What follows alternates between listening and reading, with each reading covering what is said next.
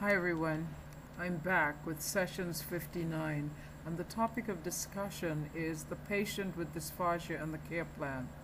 That will include this video of course, the patient with dysphagia, causes of dysphagia, tube feeding, aspiration pneumonia, the care plan. And at the end I'll have some helpful information for you where you can access more than when you're through it watching this video. So let's get started. Here's the patient with dysphagia. This patient's name is Josh, and he was involved in a car accident and has difficulty swallowing. Tube feeding was ordered by the doctor. The care plan will reflect dysphagia and the potential for aspiration. Now, dysphagia really just refers to difficulty swallowing, and it may be caused for various reasons. Many times when we have patients who have a brain injury, they will ultimately wind up with some degree of dysphagia, and one person might be able to get by with some soft food. Some other person may not be able to swallow at all.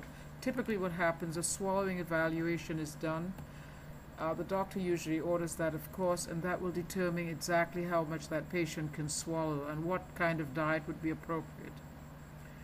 Let's talk about difficulty swallowing, which I said already is dysphagia. It may occur for a number of reasons: trauma to the brain, a stroke, esophageal cancer, anorexia, multiple sclerosis, patient on mechanical ventilation. I don't have to tell you, cannot really swallow any food, and more.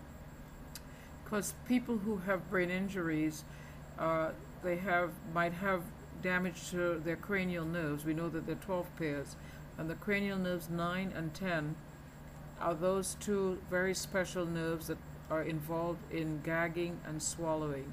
So if there's any damage to those two nerves, it is going to be very difficult for that patient to continue to swallow as normal.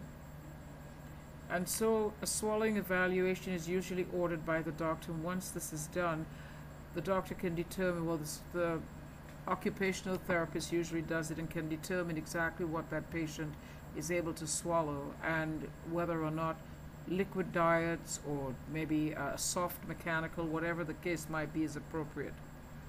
Now let's go on to some of the types of feeding tubes.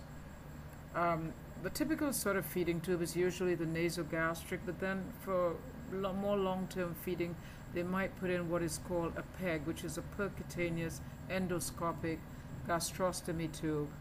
This is done for patients who are unable to eat or drink and will require enteral feeding over a long period of time.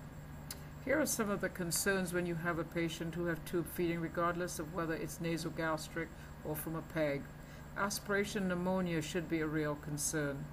Here are some helpful hints if you have a patient on tube feeding. You should follow your MD orders very carefully. Check the lung sounds for bowel or lung sounds, and it would be appropriate to find out if anything is wrong with them. Then you check for abdominal distension, which is another sign that the fluid is just not going the way it should. And you follow your MD's orders. What it is, when patients are on tube feeding, sometimes they may have difficulty absorbing tube feedings. One of the ways that you'll find that out is typically the doctor will tell you to check for residuals. And if the residuals are very high, you follow his instructions. Well, what you should do, follow the doctor's instruction so you will know exactly what you're meant to do if the residuals are high. And by checking the breath sounds, you can always tell too if there are other problems developing, like tube feeding going into the lungs or so. Anyway, for more helpful information on the care plan, if you go to dearnurses.com, you will find information on care planning. It's called Care Plan, What Is It? And it walks you through a tremendous amount of helpful information on when you do a care plan. And also remember, you must follow your institution's policies and procedures, because care plans are very individualized. There's no carte blanche, one care plan fits all, because you have to know your doctor's diagnosis and work from there with your nursing diagnosis. And last but not least, sessions 14 references enteral and parenteral nutrition, dysphagia, and aspiration pneumonia. There are some very helpful topics here. This is a related video, and it will talk about enteral nutrition and indications for it, aspiration pneumonia, parenteral nutrition, and indications and complications.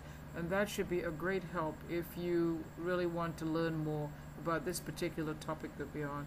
Hope you've enjoyed learning. Have a great weekend.